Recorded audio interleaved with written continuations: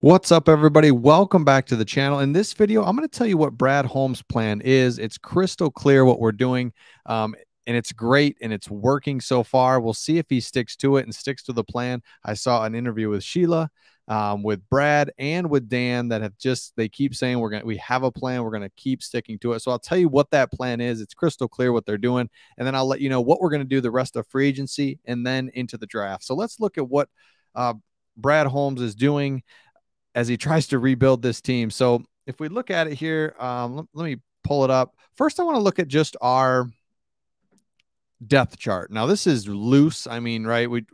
We're still adding pieces, but you look at offense. I don't want to say offense is set, but we could take the field right now and I'd be very happy with this, with our three receivers here that look good. Hawkinson, offensive line, Ragnow, Decker, all healthy. Penei Sewell in year 2. I mean, offense looks good. So let's look at defense and what we're doing.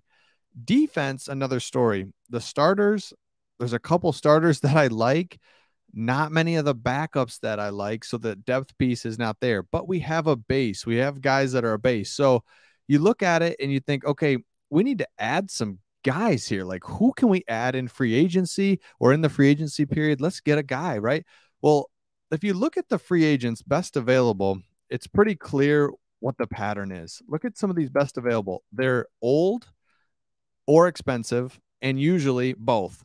Now, the name is there: Bobby Wagner, Clowney, Gilmore. I mean, Tyrann Mathieu, Odell Beckham. These all sound like, Antonio Brown. I mean, geez, I'm getting old because I remember when these guys just like were rookies. Now they're basically out of the league because they're expensive. They're 29, 30, 31, 32, and they want a deal because of their name and what they've done in the past. Hey, maybe they deserve it, but not from the Lions. Brad Holmes is just sitting, waiting, and you look at what his plan is, and he doesn't talk about free agency much, but what does he do?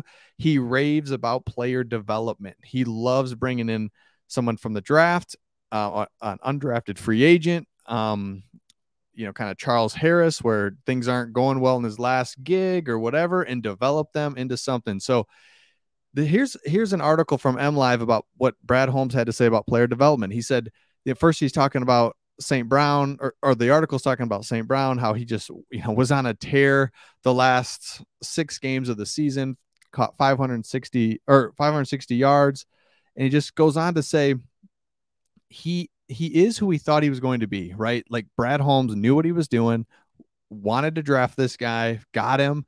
He's exactly what he wanted. So he says right down here that what he loves is he's just his work ethic, and that he's a pros, and that's just the way he's wired.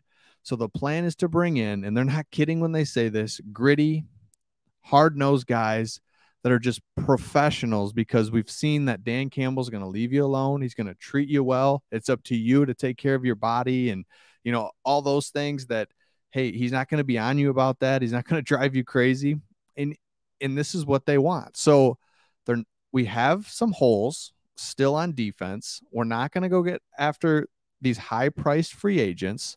And then you look at who we have in the draft, our picks, and it's clear that our strategy is to build through the draft, because we want to build something that's sustainable in long term. A free agent is not sustainable. It's nothing that you can actually grow with, because you are spending too much money on a player that's getting older. It's a big name, but nothing that you want. So when you look at what we're going to do through the rest of free agency is be very strategic. If it fits, if he's a guy that fits our culture, we keep saying culture, but I think it's actually real this time, fits our culture, fits what we're trying to do, then he's somebody we could bring in. But if he's not, then we're not going to do it, because we're going to draft smart. We've got a lot of draft picks, and Brad Holmes can't wait to get into this draft, because we've seen it now. Yes, this draft doesn't have the quarterbacks, and they get all the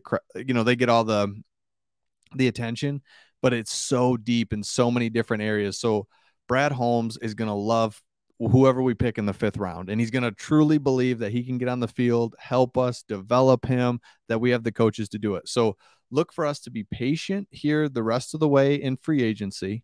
And then for for the draft, we're going to pick the best available. He's going to knock that out of the park, and then he's going to toss that over to Dan and staff to develop them. And we've got, like we've seen, we've got the offense. Defense has some depth pieces if we add in the explosive players from the draft. So, hey, hope you've enjoyed this video. Excited to see what the Lions do next, but it should be pretty quiet for the next couple of weeks until we hit the draft, and then just see. We've got 5 picks within the top 100, so that's going to be huge. So hope you've enjoyed this video. We'll see you on the next one.